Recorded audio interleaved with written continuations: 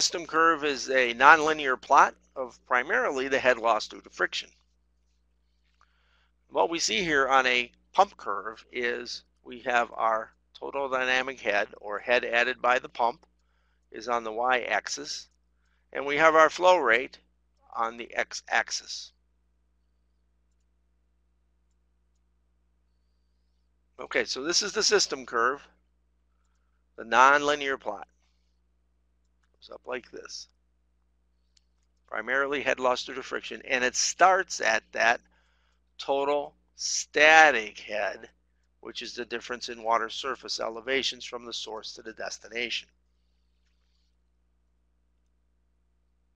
Okay, and there's some equations that show that there. And the head loss due to friction, of course, is the head loss due to friction on the suction side and the discharge side. So that was the system curve.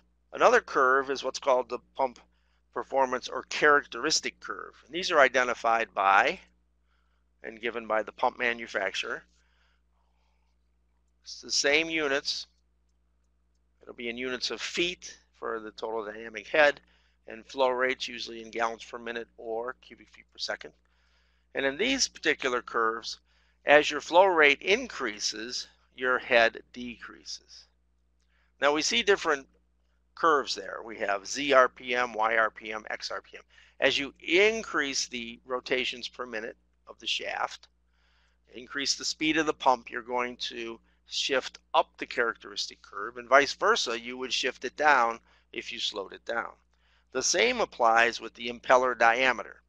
If you increase the impeller diameter, make it a bigger pump, and of course increase the casing size with it, it would shift up the characteristic curve.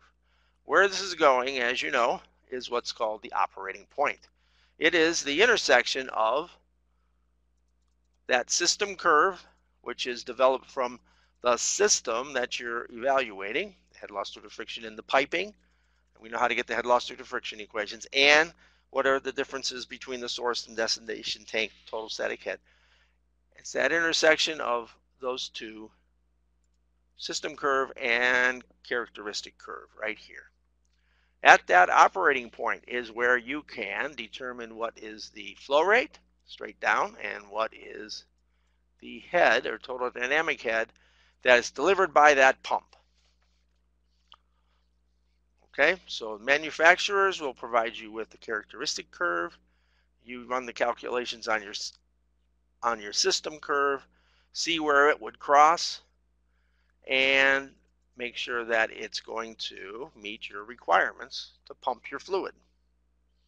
Now there are efficiency lines that you don't see here, but there's a most efficient point, which may be right at the operating point. It's the other thing you're looking for. Or on either side of the operating point, there might be inefficiency points depending on your system curve, if it is maybe on either side. So you look to see where your pump is operating most efficiently. This view here is another example of total static head, that capital H, from the source tank to the destination tank. So we talked about changes in rotational speed of the shaft, right? The RPMs. And when we go to the top of the next page, 24, we see what's referred to as affinity laws.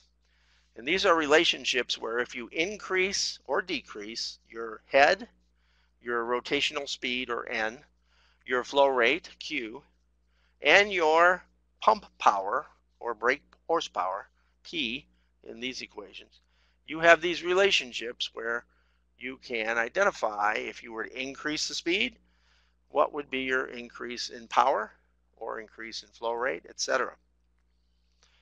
Same applies if you were to increase or decrease your impeller diameter, like I mentioned. I said how you would shift up the characteristic curve or shift it down. It also is a relationship as you cross your system curve with your flow rate and your head and your power.